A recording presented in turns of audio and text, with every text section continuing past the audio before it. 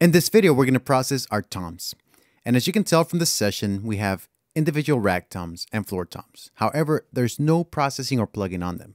All I've done is send them to a bus, which is right here called the tom group. And we're using insert 5 and 6. On the session, you're going to notice that there's been some editing, so that whenever the toms aren't hitting, they're basically muted out. But apart from that, there is no processing on them. So let's take a look at inserts 5 and 6. Insert 5 and 6 is comprised of the BAE 1084 EQ, the Tube 176, and lastly, the VEQ 4K Black. So let's go ahead and check it out what it sounds like without the processing, just drums and toms by themselves.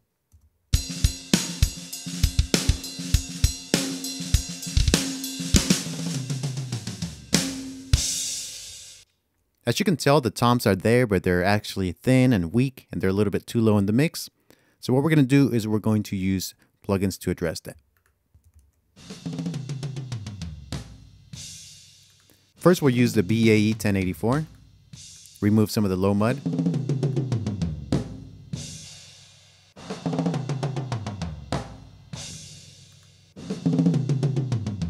By using the high Q, we can be a little bit more surgical with it. And since we're losing volume, we're going to crank it up here. We're adding a little bit of low end with a low shelf at 110. And that's it. Let's compare before and after.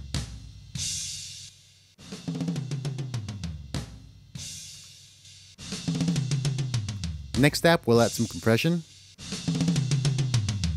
Just a little bit to hold it in place.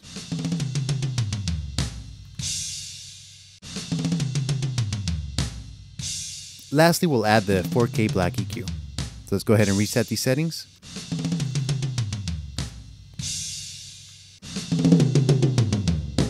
We'll use the low mids to remove some of that mud.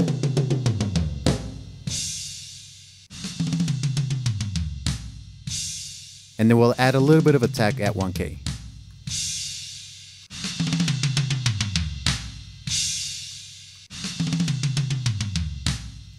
Let's go ahead and check that out with the rest of the drums.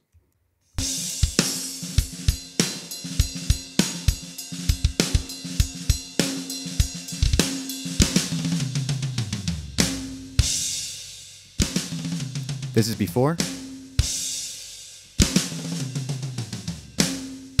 and after. So I'm going to quickly preview the timeline and make sure that these settings work throughout the song. Check it out.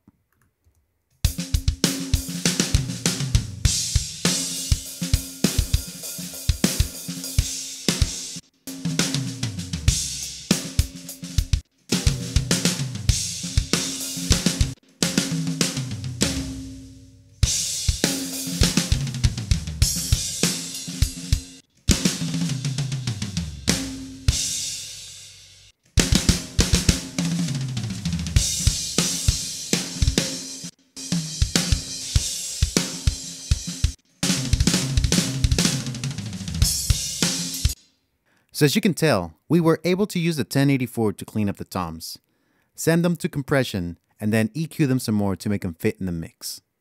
By using this signal chain, EQ before compression and after compression, it gives you the best of both worlds.